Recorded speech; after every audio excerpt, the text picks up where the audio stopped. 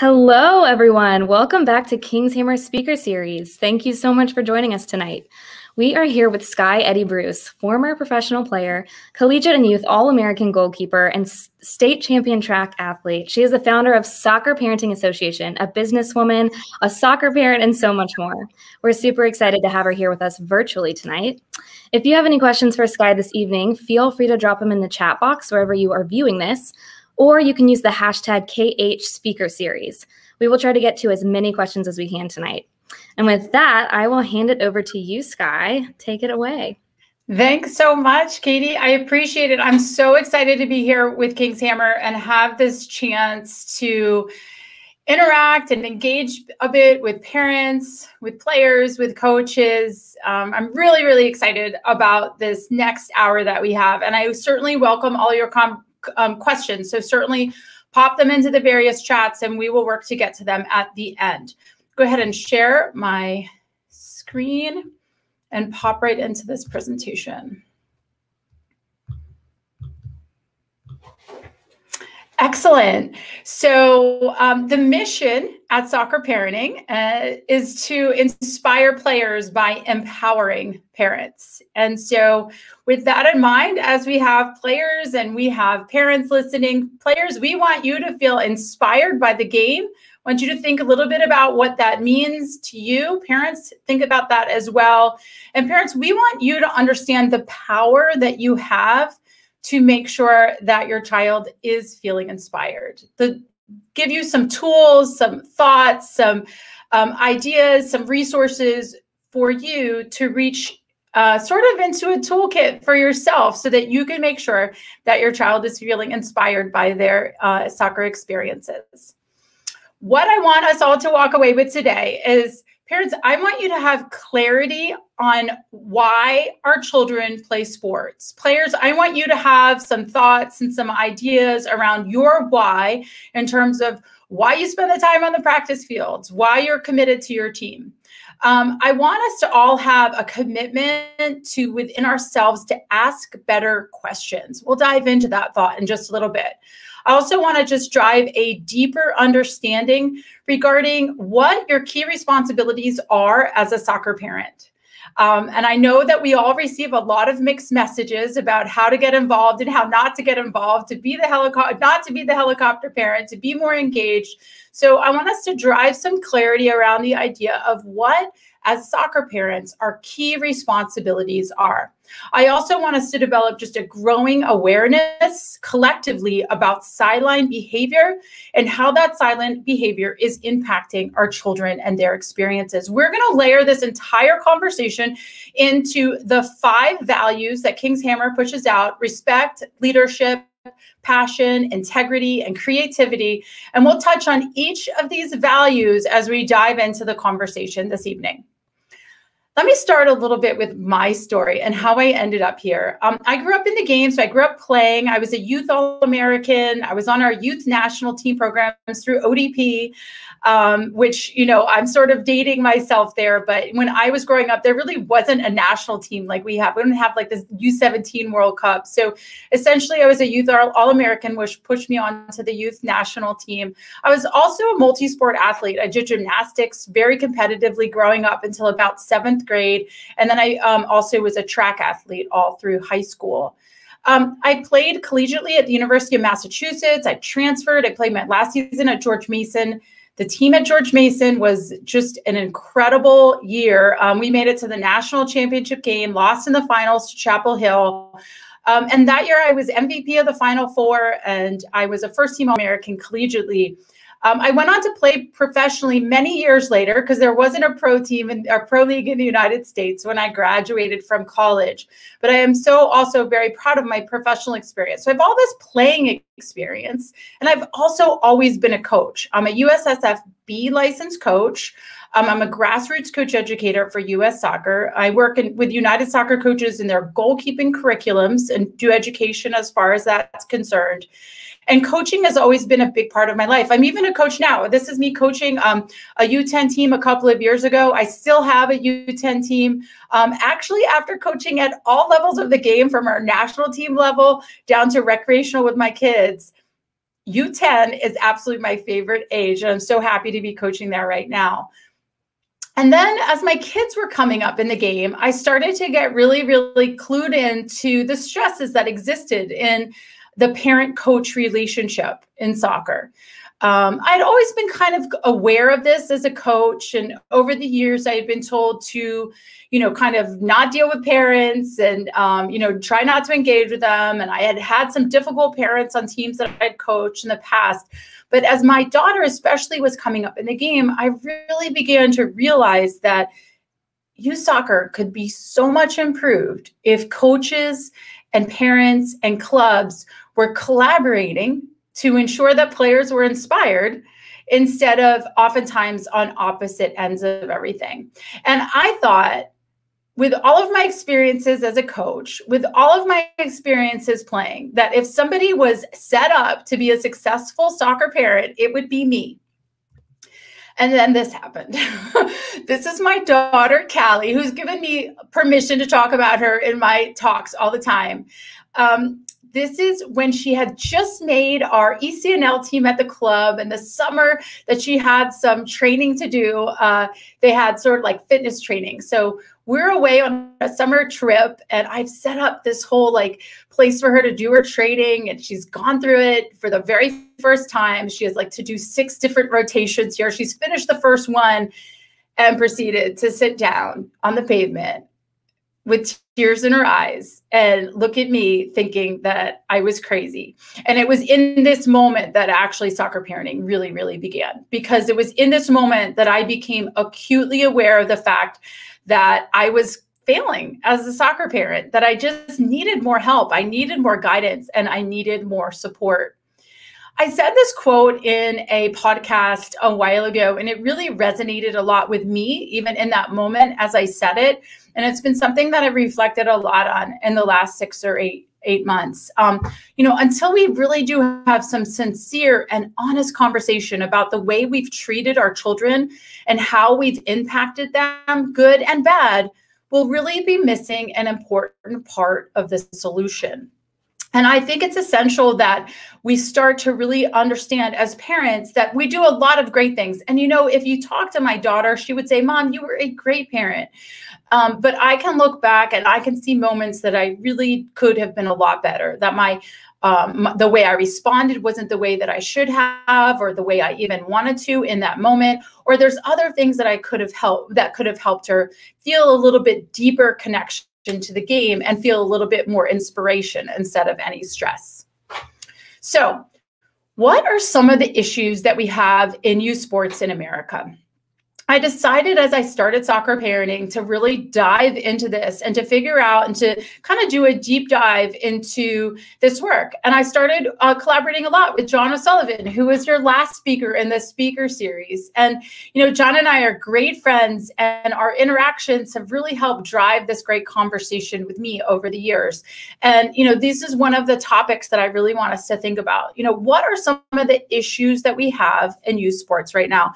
And I think you hear about these, but I know that some of you as parents, and even though those of you as players that are listening, these might be kind of something you've thought about before, but never verbalized.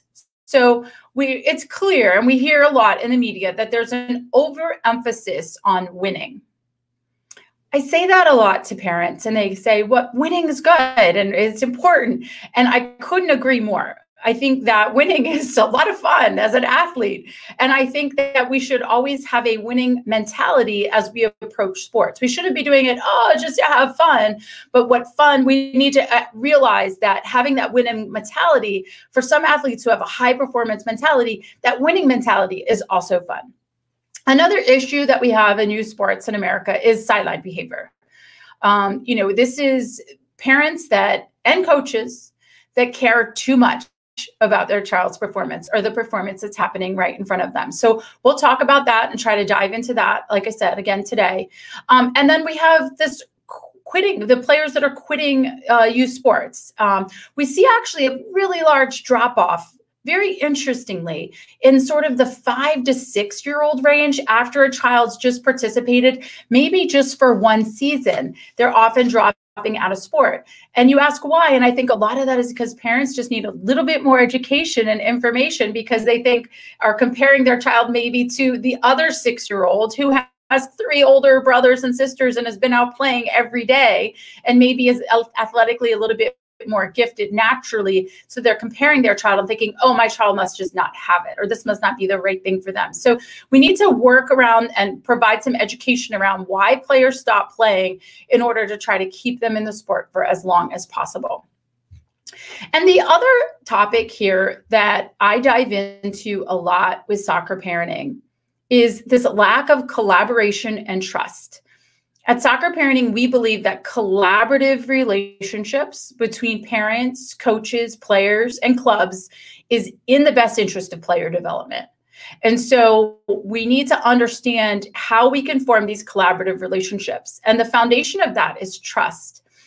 And in the work that we're doing with Soccer Parenting, and we're so excited that King's Hammer has come on board as a Soccer Parenting Club member, we have club members all across the country and partner with them to try to bring parent engagement and education programming into the forefront of their clubs. And the foundation of all of this work that we're doing is related to trust.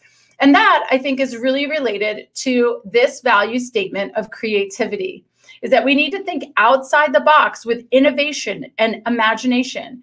And what all the research says about trust, and when I'm talking to organizations about trust, we look at organizations that have trust-filled relationships and what some of the results or what some of the behaviors in those organizations are. And innovation and imagination is what the research says is near the top of the list for organizations that are trust-filled. So if we can dive into establishing these trust-filled relationships, then I think we're going to be really honing in on this value statement that you all have related to creativity. And one way that we need to think outside the box is to realize that parents are actually an important part of the solution. And that's not always been at the forefront of people's minds. A lot of times I'm talking to coaches, and even me myself in coach education school, as I was growing as a coach and developing as a coach over the years, I was told to ignore the parents, that all parents are crazy. And what's happened is that we do have some parents that kind of are out of control. In the work that I do with soccer parenting, I call them crazy soccer parents. And, these crazy soccer parents have taken up way too much attention. And really what's happened is 2 primary things. Is that, the last thing that we want to be thought of as a level-headed but sometimes stressed parent is put into that category of being a crazy parent. So too often we're not asking the questions that we think we should ask, or we're curious about something, but we don't follow up, or we don't follow our instincts because we're really fearful of being portrayed as a crazy soccer parent. And then on the other side of that, with coaches, is that it's been much easier for them just to think and believe that all parents are crazy, and we're just going to push them over there and not work with them. And so the flip of that is really understanding that parents are an important part of the solution when it comes to player inspiration and making sure that players are inspired, and that not all parents are crazy parents, but many of them are level-headed and yet sometimes stressed. And I know that for me personally, I felt that stress a lot as a soccer parent. I said on a podcast the other day, and this was like the one clip that got pushed out on the podcast on social channels, so it was a little embarrassing, but it is true. I cried more than one time talking to my child's coach, talking to my daughter's coach as she was growing up. Raising my daughter specifically was really stressful. Part of that was because of my personality and that we were very different in terms of athletic mentality. But also part of that is because Callie is this extremely athletic athlete, but who was really struggling to have a stronger mentality. Maybe that's because I was putting too much pressure on her. There's a lot of factors into why that would be the case. But raising my daughter was stressful. And there was more than one time that I cried talking to the coach. But we're not all crazy. We're actually a part of the solution. And that's being creative and thinking outside the box and kind of flipping the script, if you will, on the way that historically parents have been perceived and been thought of. I think that we need, like I said earlier, one of the things that I want us to accomplish tonight is to dive into this idea of asking better questions. And this is a quote from my friend Mark O'Sullivan, who's working at AIK in Sweden. He's doing some phenomenal work when it comes to research of skill acquisition.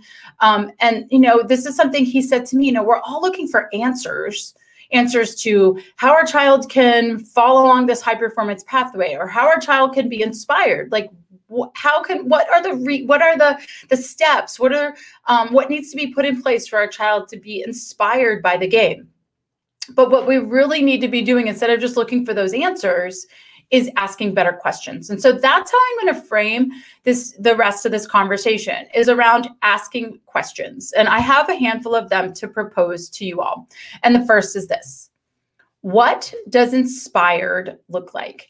And for those players that are here, I'd like you to take a moment and think about that. If you're a parent, you know, think about what it looks like when your child is feeling inspired by the game. I ask parents this a lot. And I hear things usually like they are smiling when they get in the car. They can't wait to get back to practice. They're buzzing with energy. They want to tell me about practice. Now, I also have a 17-year-old son, so I know hearing a lot of stories about what might happen at practice is not necessarily what everyone will do. But when players are inspired, and what does that sense of inspiration look like, is that they're focused on the joy, and instead of focusing on the problems that happened. Maybe they're able to look past a struggle that they're having. So I think we need to frame this idea of what inspiration looks like and really use it as sort of a reflection point, as a baseline for what we're seeking with sports. So as we kind of sometimes get off the rails and focus too much in other directions in terms of winning or making that team, or this concept of fear of missing out, or all of those things that might come into play, that do come into play, that are things that we're feeling. But as we're feeling them, instead, if we can focus on what inspires look like and have that be the goal that we have in mind. The next value that I want to talk about related to your King's Hammer values is integrity. And this is about doing the right thing. I wonder if you can guess what I want to talk about here. The question for you all is, I want you to ask yourselves, you know, is my sideline behavior appropriate? Is the way that I am interacting with the other parents, with my child, with the referee, with the coach, with the other players on the field, is that appropriate? And we have a lot of interventions in youth sport about ideas to try to improve sideline behavior. There's pre-season, there's codes of conducts that we sign, there's team managers that run around with lollipops and say, you need to suck on this lollipop instead of talking anymore. Or sometimes we do things like a silent Saturday or a silent Sunday. What I have found is the most effective intervention when it comes to sideline behavior and giving parents and coaches some thoughts about what's appropriate is to dive into some education about it. As a King's Hammer member, you all will have access, and we'll give you information about this, but there is a course that you can take on my website related to sideline behavior. And after this conversation, you all will receive information about how you can register for free to gain access to this. But if you go into the courses section at the Soccer Parent Resource Center, you'll find a really important video. When I talk about sideline behavior, I think it's really important to frame it into 3 different types of communication. We often talk about hostile communication. We know what hostile communication is. This poor actor who has did a couple of PSA announcements in the UK has become like the face of hostile communication, youth soccer. You know, we know what this looks like. This is the unfortunate times when you yell at your child because they're just not going to the ball, or they're just not working hard enough, or they're not paying attention. Hostile communication is when you coach another child, when you talk to anyone else on the team, telling them what to do or how to play. Not appropriate. When you obviously yelling at the referee or yelling at other parents. So this hostile communication, I think all of us can get really aligned around, like, oh yeah, we know when that is.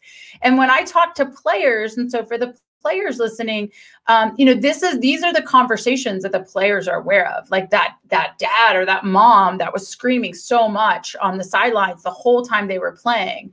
My daughter came home from a tournament once and had just a really hard conversation, told me a hard story about this parent that was specifically yelling at her during the game. My daughter's a center back. She was playing really hard against apparently this woman's mom, and the mom just really, really started screaming at her, totally inappropriate. So that type of hostile communication, I think we're really aware of. The other behavior that I think comes pretty obvious to us is supportive communication. But I think it's important that we frame supportive communication here. I also think that one of the most essential steps that parents and players can do together, as you're thinking about what supportive communication is parents, I think you need to have a conversation with your child about what they want from you during the games. Because my daughter says, Mom, even if you are telling Hannah, the goalkeeper on her club team when she was playing club, even if you're telling Hannah she just made a great save in goal, that still bothers me. It distracts me. I lose focus just when I hear your voice. So when I'm at Callie's games, I need to think about that.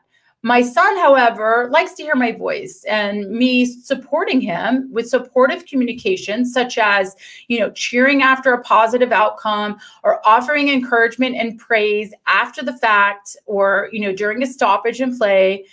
Those are things that my son actually likes to hear. And so by having an actual conversation with my child, I was able to figure out what I need to do. And so at Callie's games, I attend her games in attentive silence. I'm paying attention. I might even be like this mom when something good happens, or might be like a physical show of my emotion, but I'm at her games in attentive silence. I'm not on my phone. I'm paying attention, and I'm supporting her silently because that's what she wants. The third type of behavior on the sidelines, I think, is definitely the most confusing. And I want to do an exercise with you all here. And we'll get into it in just a second, but I just want to kind of cue it up. So you need to be prepared to interact together with the screen. And we'll go through an exercise in just a moment to try to really highlight distracting communication. And when we get into this is where the aha moments happen for parents, for coaches, also for players. So they can find the difference between the communication they want to hear and the communication they don't want to hear. And what is very clear about the research on distracting communication is that it impacts players' performance. And I'm going to demonstrate to you how a player feels when you're distracting them while they're participating in soccer. So distracting communication is things like instruction while performing. Shoot the ball, telling them what to do, throw to this person, do that. That's very distracting. It does not help with skill acquisition.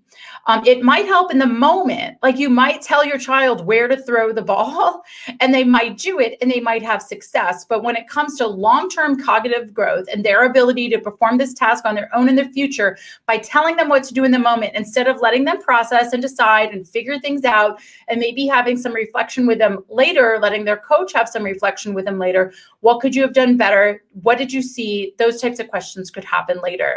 Also, distracting communication, what the general purpose of it is to alleviate the stress that we're feeling as parents and coaches while we're observing players perform.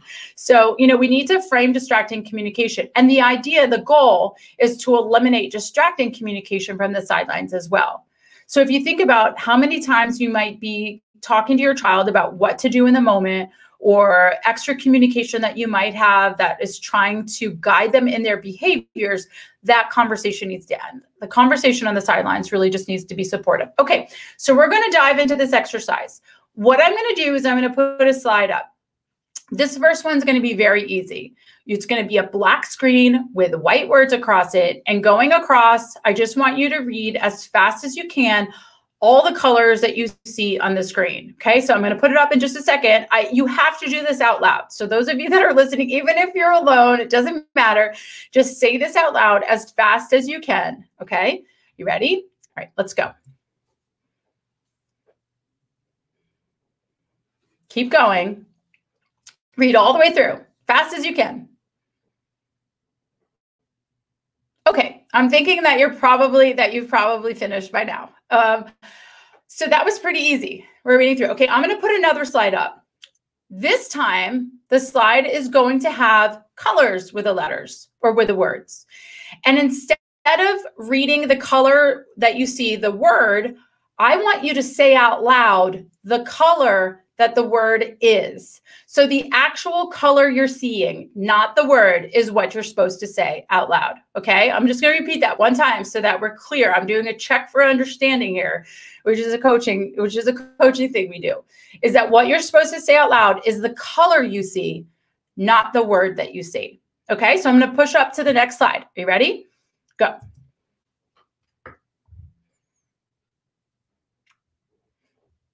Keep going. Okay. I think that you get the feel of this. So that moment of distraction that you have, like that moment of hesitation where you're trying to say the word and you know it, but you just can't figure it out and it can't come out of your brain fast enough. That is how our children feel when they're on the field and we're telling them what to do in the moment. So this test that we just did was called the Stroop effect test. And it's a psychological test of cognitive ability to make a decision under stressful situations and how we handle as adults, how we process this. This is not a test that's used generally for sideline behavior. It's usually used, in a psychological setting, mostly testing like the performance of executive functioning. So, I've just sort of taken it here. I saw Dan Abrahams, a sports psychologist from the UK, do this once, and I thought it was phenomenal. And so that moment of hesitation, again, parents, is how your child feels when they have the ball at their feet. They're trying to think about what they're going to do. They're just thinking about shooting, and you're telling them to shoot. That is what happens in their brain. So, we really need to think about staying on the sidelines and just being supportive. And supportive communication is not in the moment. It's after they make the attempt to shoot, we're telling them good job. Or after they make a decision to pass and then they run, we're saying great effort. That's the type of things that the types of ways that we need to be communicating. So not distracting, not hostile. So when we think again about the King's Hammer value statement of integrity and doing the right thing, the question that I had for you is, are you doing the right thing on the sidelines? Okay, the next value statement that I want to focus on is the King's Hammer value statement of passion. So this is where we're going to think about energize, engage, and inspiring yourself and others. And when I think about passion and I think about the game, I think about this question. And this is a question for you all. Is my child having fun? I know that John O'Sullivan touched a little bit on Amanda Visick's work in his last presentation. I'm going to dive into just a little bit of it here as we're talking about fun. So Amanda's work, and she's from Georgetown University, her fun integration theory studies actually took youth soccer players and asked them to frame what fun was. And it's a very extensive study that has been well documented, and you can certainly find the research about it. But what happened is they came up with key indicators of what players want. And as we're thinking about what players want and what makes things fun, I want us to think about this concept that the Belgian FA, that Mark O'Sullivan has used quite a bit, is as many as possible, as long as possible, in the best environment as possible. And if our children are having fun, this will be the result. Even when we're talking to high-level athletes, they just want to have fun. And they say that even as a professional athlete, if they're not having fun, then they won't have as much inspiration, and that will probably lead them to not participating. Okay, so what do players want? The research study, I'm going to kind of just dive into some of the results. They came up with three key indicators of what fun is to athletes. So we'll dive into each of these quickly here. So the first key one is positive team dynamics. The second one is athletes feel like they're having fun when they're trying hard. And the third one is athletes feel like they're having fun. And the Fun Integration Series study said that one of the top key indicators of having fun is positive coaching. So let's dive into each of these. So from a positive team dynamic statement, for you athletes that are listening, think about what positive team dynamics means. And I also want you to consider what your role is in creating this positive team dynamics within your environment. But players, these are the parents, these are the environments that we should be seeking. Coaches, this is the team dynamics that we want to create. When we're talking about team management, this is where we're trying to get. So positive team dynamics is when players feel supported by their teammates. They make a mistake, they're having a rough day, whatever that is, they're feeling supported by their teammates. They're able to work through their struggle. They're playing well together. They have good sportsmanship and they're doing things together. We're going to talk about this at the end, this doing things together. We'll come back to that with sense of community. So I want you to remember that. But when we're thinking about what fun is, this is what we're thinking about. Players also have fun. One of the key indicators of fun was trying hard. So finding a way that we can try hard, and we're going to dive into this in just a second too, but exercising and being active, giving your best effort, feeling strong and confident, competing, setting and achieving goals. And we know that trying hard is not always easy. And so I want you to keep that in mind. Another thing that is really important with having fun is having positive coaching. So this is obviously a lot of the work that I dive into when it comes to coaching and the coach education work that I do around relationship building, but it's having positive and consistent communication, where it's when coaches are approachable and they themselves are a good role model for the behaviors that they're seeking and the athletes that are on the team. A positive coach compliments players. You know, one of my biggest mentors in soccer was Tony DeChico, and one of Tony's key things that he always said, in fact, the title of one of his books is Catch Them Being Good. So, you know, finding the ways to compliment the athletes is positive coaching. Also allowing mistakes while staying positive. Like, you haven't figured that out yet. Using the word yet, adding that in, layering that into the conversations that we have. So positive coaching, we know is super important. Trying hard and positive team dynamics would be the three key things with, is my child having fun? So parents and players, as you're thinking, are you having fun? You can kind of rate and think about and reflect on those three key areas that we know are the most important to athletes. The next value I want to focus on from King's Hammer is leadership. And this is sort of empowering yourself and others to enjoy success on and off the field. So how are we going to do this? And the question here is, am I embracing the struggle? You know, I think this is a bit of a trick question for people. I'm going to go back to it. So when we say enjoying success, I think we need to frame what success is. I think we need to think about success as being player inspiration. And if we know they're having fun, they're trying hard, they're working through challenges, the question is, am I embracing the struggle? Because we need to understand that the struggle is actually where the real successes often happen. And we too often try to avoid them. So am I embracing the struggle? This is my daughter. I love this picture of her. Randomly, one of the athletes on one of her teams when she was this age, her uncle was like a Sports Illustrated photographer and was at the games. And the second he saw any blood, he like ran right onto the field and started snapping pictures of her. And I'm so glad that I have this picture of my daughter so that I can recognize that in this moment, she was embracing the struggle. She got up, she took care of her injury, she went up to the trainer, she handled herself, she got back out and she played. And, you know, there's some great lessons learned from our children when they do embrace the struggle, whether that be not making a team, whether that be struggling to get play the position that they might want, or whether that be relationships with players, nervousness about talking to the coach. Whether you know, there's so many ways that we find struggle with sport as parents is exactly why we want our children to participate. Yet in the moments, this is what we want to do. We want to protect them as much as we can, you know, and really the bottom line where we need to, when we're embracing the struggle, this is what it looks like. Our child is out in the wild. They're in the jungle. You know, I say that to my children. It's time to jungle today. Like, it's time for us to rally. And, you know, things aren't going to be easy. You have to like find your own food, and you might get hurt walking across, you know, the log. It might move, it might tip over, whatever that is. But that is embracing the struggle. And again, that's where our children learn so much. A next thought for this is us as parents, as players, like, are they leading the way? You know, and that's a great question for us to ask ourselves. Is my child leading the way? I can tell you that in this moment, Callie was not, or I was leading the way. Callie was not leading the way.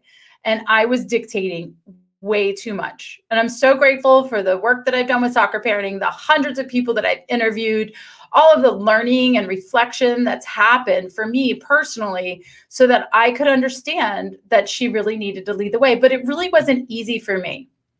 So this is Bishop's Wood. This is the camp in Maine where I grew up going. My brother grew up going. Callie and her brother, my son Davis, have been campers here since they were 5 years old. It's an amazing place in Maine. And Callie wanted to be a counselor in training. She had been a camper for 10 years, and it was her year to be a CIT. It was just going into her junior year of high school, which, if you're a parent of a player that's older and has aspirations of playing collegiately, you know that the junior year summer is usually a pretty important recruiting time. So Callie wanted to be a CIT. And it was a really, really hard decision for me. As much as I knew, and I wanted her to be a CIT too, I knew that she was giving up some opportunities for being recruited by attending camps and putting herself out there in front of college coaches. But I let her lead the way. And actually, this was probably the culmination of like my big learning journey as far as all of this is concerned. And something I think that is so funny is, and I wrote about this for Soccer Parenting, but the end of the article is just where I was at this moment. And now if I look back on that article 4 years later, I just have a laugh, because what happened is, on her way to go be a CIT, we stopped off at a couple of different schools for recruiting trips, or just for her to meet the coaches and do an ID camp or two. And these were coaches that two of them I actually knew just from my playing time. They were still in the game. And one of them, whom I really, really trust, looked at me and said, you know, as they're talking about Callie, or as they're talking to Callie, and she's talking about how she can't wait to be a camper. And, you know, they're saying things where like, you know, most kids your age are like training all summer. They're not going to be in the woods in Maine for 8 weeks. And Callie, you know, kind of pushed back on that. And I remember one of the coaches afterwards said, you know, maybe Callie should go play Division III. And in the article I wrote, I laughed at the coach saying, like, you know, just let kids have their own experiences. Not everyone has to follow the same path. And interestingly enough, Callie ended up going to Division III. So this is probably like what she's trying to say without saying it out loud. Because if you asked her in that moment, she'd be like, no, I want to go to Division I. I don't want to go to Division III. And now she's thriving. She played every minute of every game as a freshman. She's a captain as a sophomore. She's having just the time of her life collegiately, and it's the perfect environment for her. And it took me so many lessons to realize. It took me so many years to realize so much learning had to take place for me to really, really, truly just step back and let her lead the way. And I'm so proud of the experiences that she's having and the way that she's able to interact with the game right now, because she finally found an environment that suits her perfectly, because we didn't put too much pressure on her. So the last value I want to talk about here is this concept of respect. And this is treating every person with dignity and respect. And this is one of my favorite things to talk about with soccer parenting. And this is my question for you all related to respect. Am I doing my part to create a positive sense of community within the team? And sense of community theory is some very important and very cool research about how we establish a sense of community within our sporting organizations and the key role that parents play in doing that. And so that's my question to you when it comes to respect and respecting each other is, are you doing your part to establish a sense of community? Are you forming relationships with other parents? Are you going out of your way? And I know it's a challenge with COVID right now, but to provide opportunities for the athletes on the team, the players, to interact outside of training? Are we doing things like having birthday parties? Because I know for me growing up, my club team were my best friends. We went to everyone's birthday parties. We kept in touch with one another. This was a very strong, tight community and wonderful team that I had. And things are different now. I get that. There's a lot more, player movement amongst teams and clubs and our teams that just sort of happens these days. And I understand that there's more opportunities. The game's grown, but we still, as parents, need to be extremely intentional about doing our part to create a sense of community within the team. That is good for us too. I mean, some of my favorite friends right now are parents of soccer players that my children grew up with. So my last question for you all when it comes to respect is, are you doing your part to create a positive sense of community? So I just wanted to wrap up here with just a little bit of information. Like I said, you all will receive an email with how you can join into our community at Soccer Parenting. I'm so excited that King's Hammer has this resource. I have this URL at the bottom, but you're going to get an email through your communication channels, through the club, through Playmaker just after this, where you'll find information with how you can register. I know that there are a couple questions. Hopefully you all were thinking of some as we went through that, and we'll take a moment to answer some questions as well.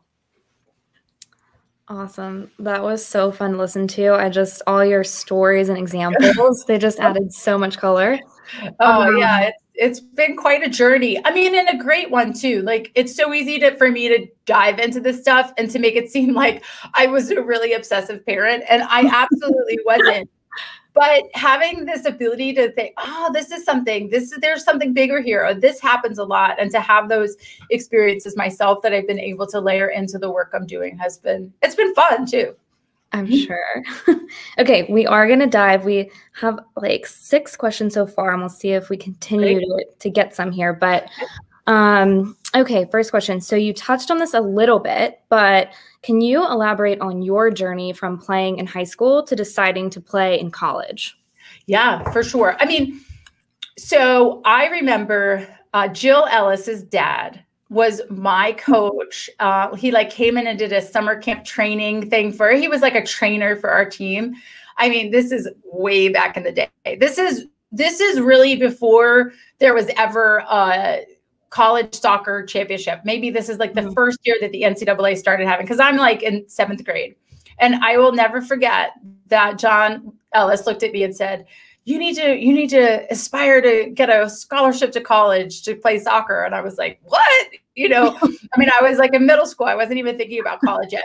But I went back to my parents and I told them that he said that. And I made them promise me that they'd buy me a car if I got a scholarship to college. They never did that, and I'm still holding it against them.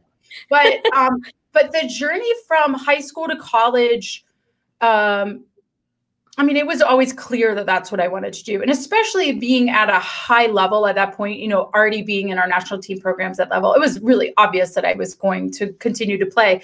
Although I did think a lot about running track in college as well and trying to do multiple sports. I eventually just settled on soccer, and happily did. But the recruiting process was a little bit different. None of us committed until the middle to end of our senior year. But it was also really thrilling. My transition from high school to college was really, really hard, though. I really struggled emotionally. I was so used to being like the athlete that everyone knew, the state champion track athlete, the soccer player, the this, the that. And it was just like one of so many. And it was a really, really hard experience for me. So I always am cautious or thoughtful about trying to just provide extra support to athletes at that transition point. It's really is a challenging thing. Yeah, I'm sure. Do you have any specific advice that comes to mind for our kids who are making that transition? Absolutely. One is, I think you need to seek help.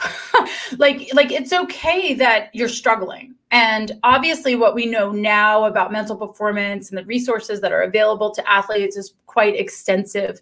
But, you know, if I could do it all again, I would really personally as an athlete, just focus on the joy. Last week at Soccer Parenting was Gratitude Week, and we had a sports psychologist, Jerry Lynch, on the show talking about gratitude and how gratitude is actually like foundational to being a high-performing athlete, like being grateful for the opportunities you have instead of comparing yourself to others. And I was a goalkeeper. The other goalkeeper on the team was Brianna Skye.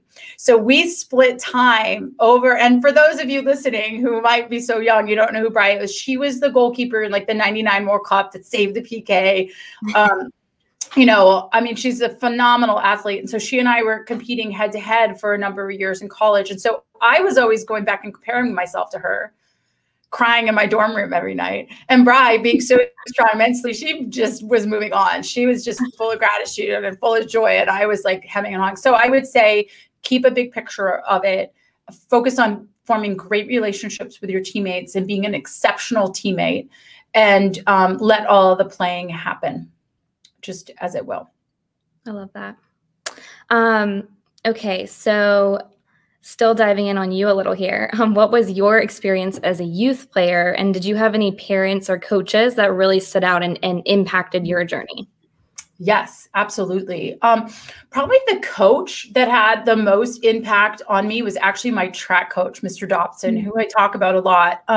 Mr. Dobson, you know, we think about, you know, what quality coaching looks like. And it's obviously coaches that have the ability to form really strong relationships and who really care. And, you know, Mr. Dobson was always there and supportive of us, and really stood out to me as somebody that I wanted to be like. And so when I got into coaching, you know, that behavior, that connection, that sense of caring about the athletes that I was working with was something that was really prevalent. And the other coach that had a huge influence on me was Tony, as I mentioned. So Tony DeChico, I worked for Tony for 15 years as a director for Soccer Plus on and off. And, you know, Tony was the most winning coach in U.S. soccer. Jill Ellis just kind of beat him out of that. But unfortunately, he passed away a handful of years ago. But his influence on my life and on so many coaches goes so deep. And I would say that my tribute to Tony is the education that I do about emotional intelligence in coaching. So he was so emotionally intelligent, so self-aware, had such great self-management and social awareness and team management.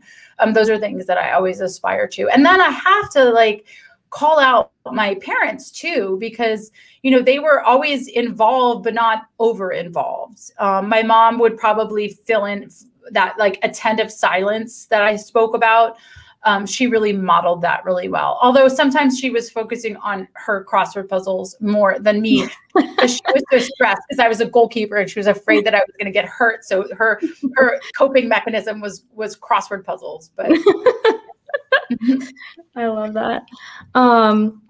I just have a question for you. I remember as a young athlete, my parents always kind of felt like I needed to put all my energy into one sport. It was like, how can you be the best at one thing if you're also doing, you know, 4 other sports? I'm curious, like, your thoughts on that. And when do you think it's appropriate to try to like narrow down the interests that they may have? Is it appropriate? Yeah.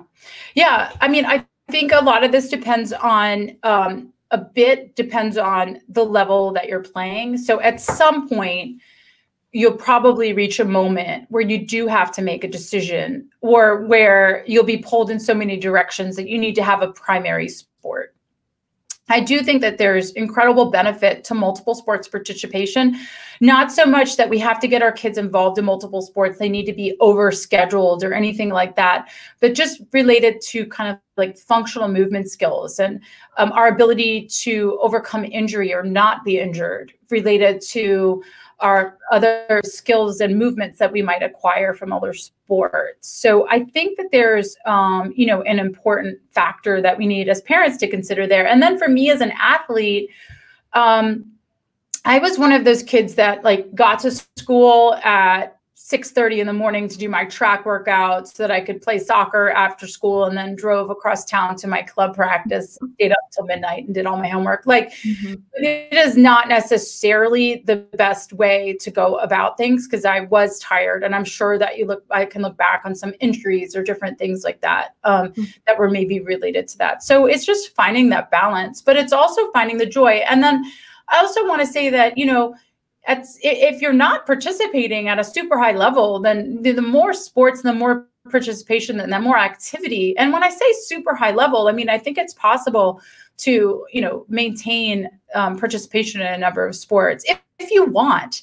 I don't feel like you have to have multiple sports participation, as long as a parent, we're being thoughtful about making sure our kids are moving appropriately and able to learn and acquire those movement skills. That's foundational. And I obviously talk to coaches a lot about that as well. You know, we kind of missed that boat in the 4, 5, 6, 7, 8-year-old range of functional movement, because the kids aren't learning. I mean, I was at a session, I tell the story a while ago, with top level goalkeepers. These are national team level goalkeepers. And I had worked with them for a few days. And so I was like, just going out to do a fun warm up. And I was like, we're going old school. And I pulled out a warm up that I used to do, and I loved, like, growing up. And they had to do a forward roll. These are potential national team level goalkeepers. And of the 4 of them at the camp, only one of them knew how to do a forward roll. And I just stood there and went, how are you going to be a top level goalkeeper if you don't know how to move your body like this, like the proprioception and stuff? So I think there's, you know, important things that we learn from other sports that, you know, layer in. And that just factors into, you know, being a healthy adult and that. But I know it's a big decision for kids if they're trying to decide about which sport they're going to focus on. And my brother still tells the story, and he's mad that my parents made him stop playing soccer to focus on gymnastics, because he was a high level gymnast. And he's like, why did they make me quit?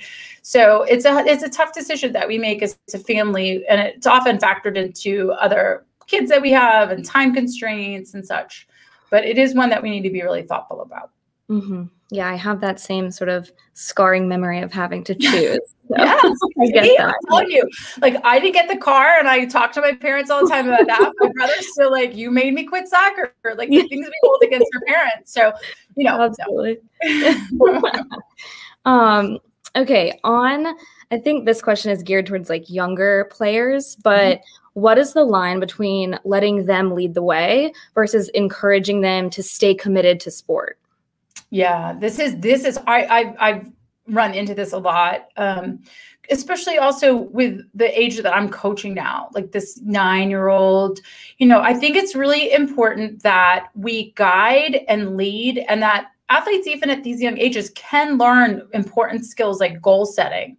And so what I often talk about is the importance of, at the beginning of a season, parents sitting down with their child to say, you know, what are your goals? And having those goals be some process related, you know, in terms of maybe what they're going to do, like this extra training, or, you know, our goal might be skill acquisition related, like, I want to juggle this many juggles by the end of the summer. So let's just use juggling as an example, because I think it's an easy one. So if your child sets that goal that by the end of the winter break, they want to be able to juggle 25 times, and then they're not following through on that, I think that's a moment that we can step in and give some advice. I talked to Kelly Pulisic about this, Christian's mom, and did an interview with her on Soccer Parenting about how they went through this process with Christian, who was just incredibly internally motivated, as you can imagine.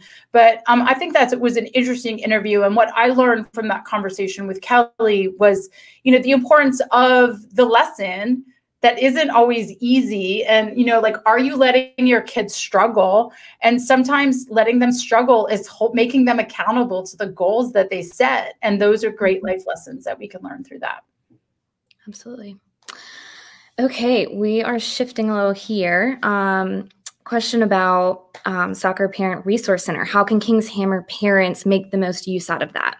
Oh, great question. I'm so excited that you all are coming on board as a club member. And I'm positive that parents and coaches having access to this education hub that I've established and created will really, really help. So they'll receive an email right after this, or a communication from you all through your communication channels with the club right after this, with how they gain access. So you just log in, you create a password, username, and then you have access to this very education-rich website full of information about the topics we write about are parenting itself, the club-coach relationship, the body, the mind, the game itself, and like the next level, whatever that might be for your child. So hop into the library, which is where the majority of the content is housed, and you can search by topic, or you can search by the type, whether it's an article, a long form interview, a quick breakaway video,